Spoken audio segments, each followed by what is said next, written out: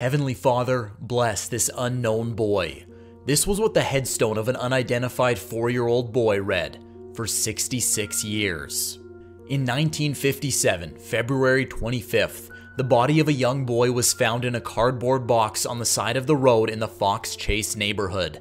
The boy was beaten and naked. For years, this child was known as the boy in the box because he couldn't be identified. This case was known as the longest continuously investigated homicide in the history of the Philadelphia Police Department. Thanks to genealogical genetic testing, the authorities were able to establish who the 4-year-old boy is, but they are yet to find out who killed him and why.